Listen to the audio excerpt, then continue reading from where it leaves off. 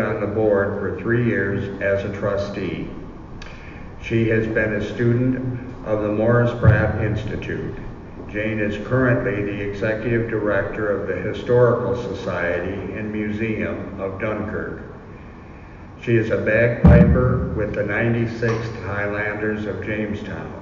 Jane has written several magazine articles and books on history and pet therapy. She also evaluates therapy dogs for Therapy Dog International. To raise the vibrations for Jane this morning, if you would turn in your songbook to page 6, and those of you who are able, please stand and sing Amazing Grace.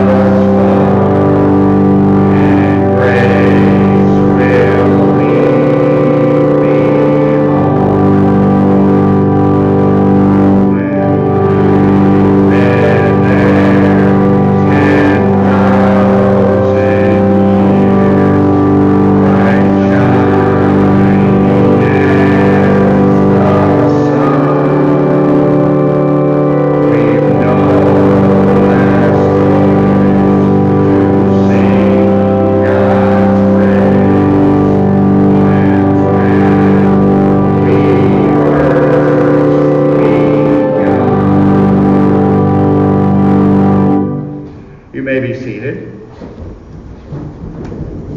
And now it is my pleasure to present our speaker this morning, Jane Babinsky.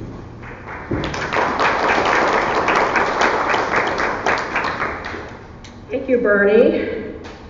And thank you, Karen, for choosing that song. As you know, it's a favorite. Everyone wants to hear bagpipes. It was Amazing Grace, so very appropriate. So good morning and welcome. How many of you are here for the first time? Wonderful. Welcome. So why are we all here in Lilydale at this church service? Maybe some of you were dragged here by a spouse or friend. I came to Lilydale 32 years ago seeking knowledge about spiritualism. I was writing a book about my great-great-grandfather, an artist, and a spiritualist. Not only did I gain knowledge about spiritualism, but I gained knowledge about my own soul. I had found the religion that I had been searching for all of my life, right here in the 9 principles of modern spiritualism. People are attracted to Lilydale because they are seeking something. Maybe it's a message from a loved one, a healing, just interest in the religion, learning about meditation, or just looking for a day of peace, communing with nature. I believe that whatever it is we seek, all of humanity wants an answer to the question, what happens when we die? Is there heaven and hell? Do we really live after we die? Or do we simply go to sleep, never to wake again and cease to exist? Where do we go if there is a life after death?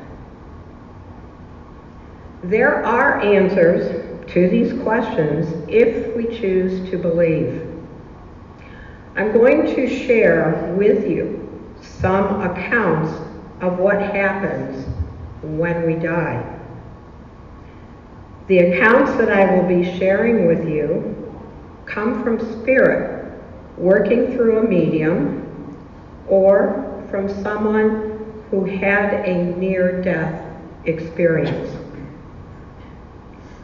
The first account I will share is from a small book written in 1884, Telephonic Messages from the Spirit World, published by the Reverend Mrs. T.B. Stryker, a spiritualist medium. Reverend Mrs. Stryker communicates with the Band of 9 in the spirit world. The newest member of the band is referred to as Morning Star. Morning Star communicates to his father through the medium. Morning Star passed into the spirit world on Sunday, December 9th, 1883, at the age of 28. These are Morning Star's words. I realized full well when the vital cord was severed which bound spirit and body. At that instant, I realized that I was indeed surrounded and in the midst of a host of loving relations and friends. I found myself as tangible a being as I had ever been. The first one I recognized was a very dear aunt who I love very dearly in earth life. Morning Star describes his home, which was similar to the desires he had for a home on the earth plane. They who accompanied my spirit to its destination informed me that this home was a result of my earth life. The defects were the results or corresponded with the defects in my life. Opportunities neglected, wrongs committed, and good omitted.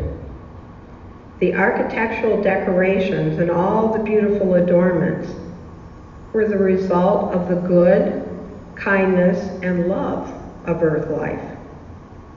I found that the defects might be remedied by acts of love and kindness in the near future, and I may say that I am striving as best I can to make my home a perfect one. In the world of spirit, all things are recognized by the Spirit. We are taught that he who spends a life devoted to selfish purposes, that has allowed the material to control the spiritual, are very often those who occupy the hut in spirit life. For these we have, as well as the mansions and palaces. The pleasures, entertainments, and those things which tend to divert and inspire the mind in earth life, all these things we find only more intensified in spirit life.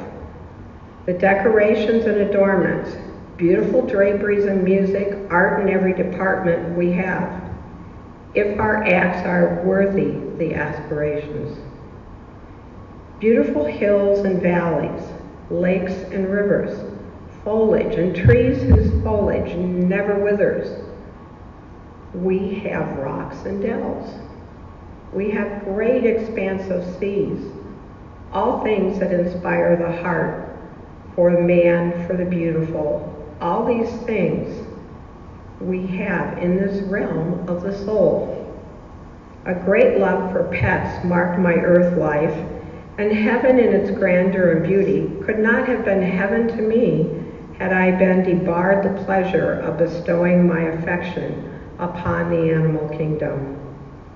But what may seem strange, yet to me delightful, and goes to make my spirit home to me more beautiful, is the fact that those things I loved in earth life have been accorded me in my spirit home. Through the Mists by Robert J. Lees was written in 1898. Robert J. Lees is asked to write this book by a spirit named Frederick Winterly. Frederick, or Fred as he is known, enters Lee's room every morning and dictates the book to him. Fred had attempted to save a boy running across a London street crowded with horses and carriages. Fred grabbed the boy and found himself and the boy suddenly laying on a grassy slope. Something touched me. I clasped the boy more firmly and stepped forward. The noise ceased. Vehicles and street faded away, as if some great magician had waved his wand. The darkness disappeared, and I was lying upon a grassy slope in an enchanted land. Fred goes on to explain that he could see a fog beyond, possibly the edge of it 2 miles away. He realized this was from where he entered this vast plain. After resting for quite some time, an acquaintance of his, Helen, greets him. Helen explains to Fred that his passing was so quick that he did not spend much time in the mist. Helen asked Fred if he had gone to the top of the slope yet. He had not, so Helen walked with Fred to the top. I stood entranced by the scene which lay before me. From the foot of a gentle slope, clothed in grass of the richest, softest green I had ever beheld, a landscape stretched away on every side, dressed in more shades of color than I had power to estimate. Pulsations of visible vitality throbbed and trembled in stone and tree and flower, each of which poured forth its rhythmic quota to the harmonic proclamation which sounded from every side that death is swallowed up in victory.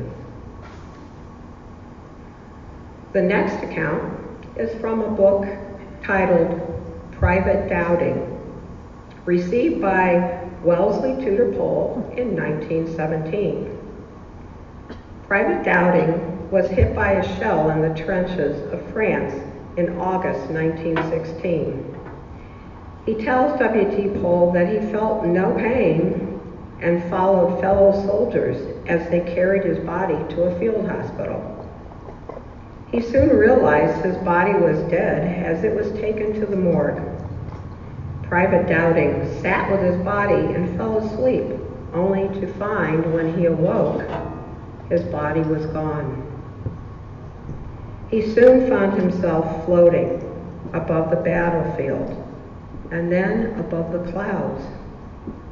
He was finally met by his brother William and was taken to what was referred to as a rest hall, where newly arrived pilgrims go when they are confused.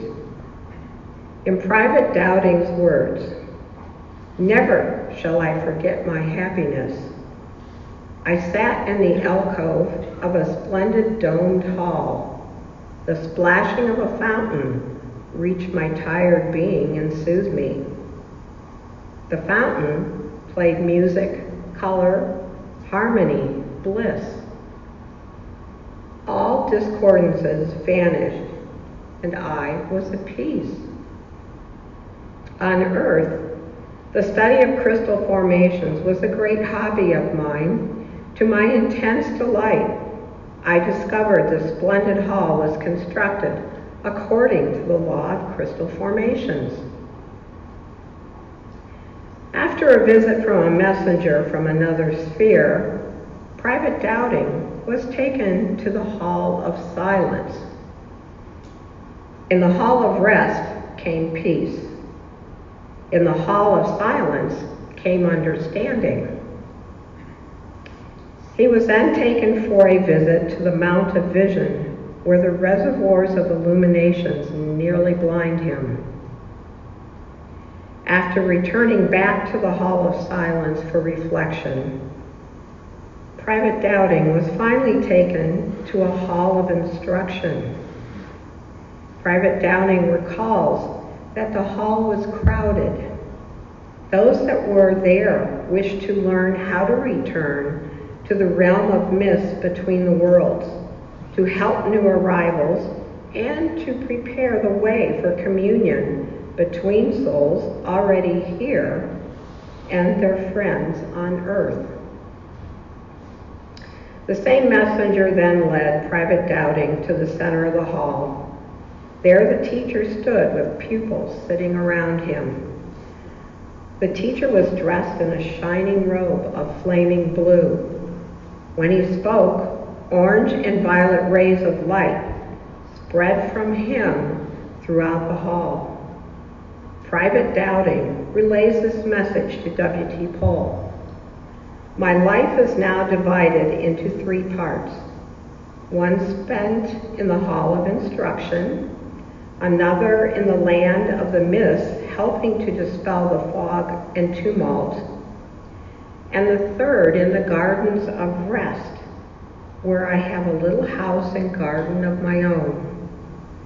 We construct our own surroundings here by the creative power of our own thoughts." Private Doubting also had his Manchester Terrier, his pet while on the earth plane, as a companion. The Blue Island was published in 1922, a book communicated by W.T. Stead, recorded by Pardo Woodman and Estelle Stead. W.T. Stead died in 1912 with the sinking of the Titanic. Estelle was the daughter of W.T. Stead and had communications with her father shortly after he passed. Pardo Woodman was an acquaintance of Estelle's and had only met her father briefly once before his passing. Mr. Woodman began to develop his automatic writing skills, and in the presence of Estelle Stead, would communicate with W.T. Stead. It was in 1921 that Estelle and Mr. Woodman received the message that Estelle's father wanted them to sit for a series of messages which, he said, would tell of his arrival and some of his experiences on the other side. W.T. Stead first realized that he had died when he found a number of friends with him who had passed over years before. He had the desire to use telephone to give the paper some headlines for that evening. This was still This was still near the earth where he could see everything going on there. The wrecked ship, the people, the whole scene.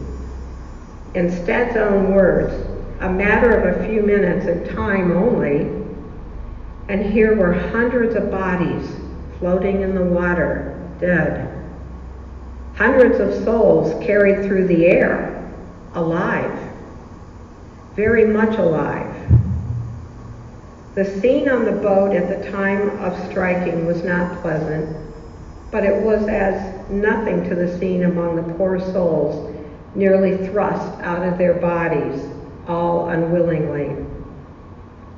It was both heartbreaking and repellent, and thus we waited until all were collected, until all was ready, and then we moved our scene to a different land. We saw this land far off when we were approaching, and those of us who could understand realized that we were being taken to the place destined for all those people who pass over suddenly. We arrived feeling, in a sense, proud of ourselves. It was all lightness, brightness, everything as physical and quite material in every way as the world we had just finished with.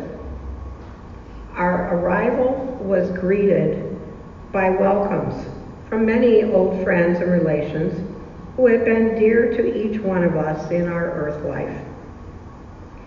Stead is met by a friend and his father. He noted that he and his father and friend were clothed in exactly what they wore on earth. Everyone appeared to be quite normal, as on earth. He was struck by the coloring of the place, a light shade of a deep blue. He did not mean that the people, houses, trees, and animals were blue, but the general impression was that of a blue land. His father explained that it was a great predominance of blue rays in the light, and that was why it was so wonderful a place for mental recovery. Stead takes a long walk with his companions on the seashore. There were some very big buildings on our right, and on our left was the sea. All was light and bright, and again, this blue atmosphere was very marked. We arrived at length at a huge building, circular and with a great dome, supported by vast columns. The interior was an amazingly lovely blue. My father explained to me that the place we were in was a temporary rest house, one of many, but the one most used by newly arrived spirit people.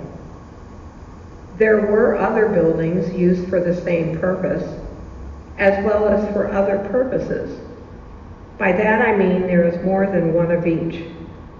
The chief work on this island is to get rid of unhappiness at parting from earth ties, and therefore, for the time being, the individual is allowed to indulge in most of earth's pleasures. There are houses given over to book study, music, art, athleticism of all kinds. Every kind of physical game can be practiced. You can ride horseback, you can swim in the sea. Stead goes on to say, my life here has been a very normal, healthy, and interesting affair, just as my life on earth was. I have been invested with no powers generally attributed to spirits and fairies. I am still just an ordinary man with an ordinary, plain, blunt outlook on life. The change has in no way altered me. In 1975, Dr. Raymond Moody wrote about experiences his patients had in the book Life After Life. These were near-death experiences, otherwise known as NDEs.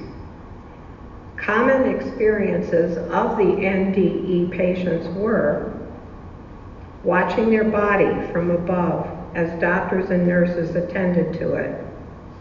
Going through a tunnel and meeting friends and relatives who had crossed over years before, and experiencing a sense of total peace. In Daniel Brinkley's book, At Peace in the Light, he talks about the after effects of a near-death experience he had in 1975 when struck by lightning. Daniel wrote about the spiritual experience he had in his first book, Saved by the Light. It was September 17, 1975, the day on which my life was forever changed. I was 25 years old, in the best physical shape of my life. It was 7 at night, and in the next moment I would be dead.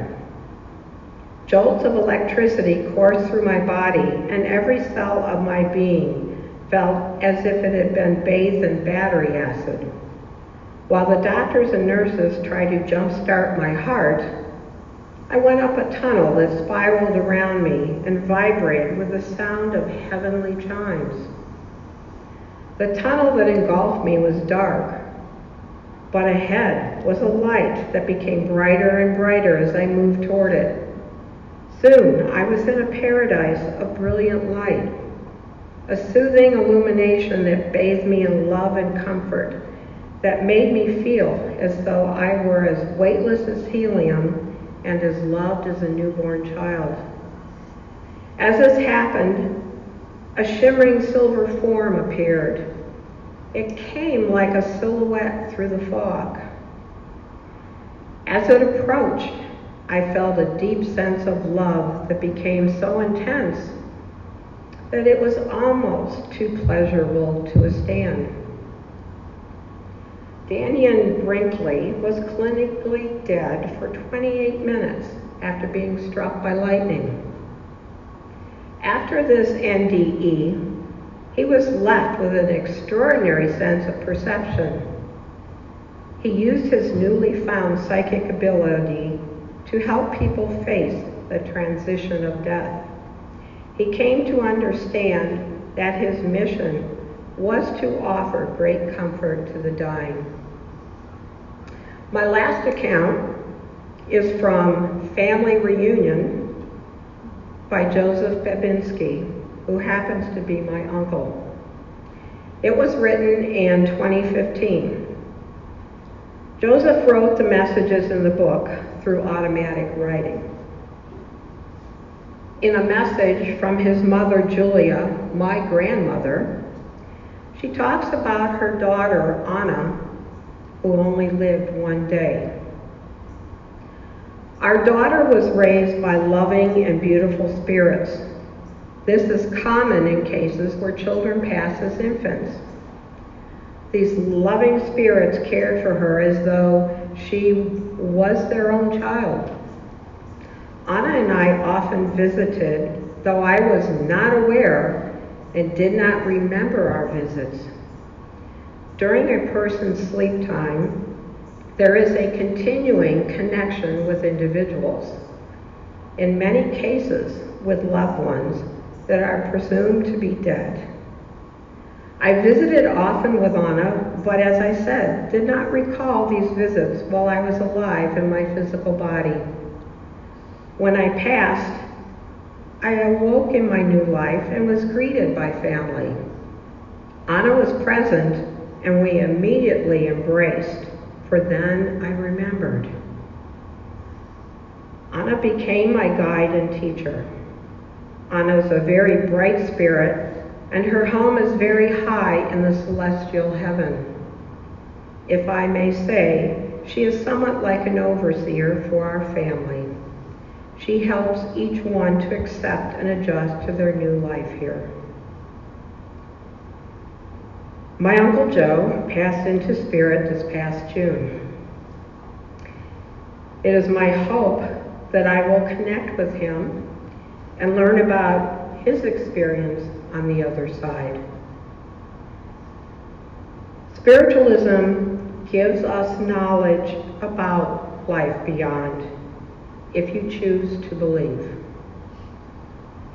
We learn not to fear death because, as our fourth principle states, we affirm that the existence and personal identity of the individual continue after the change called death.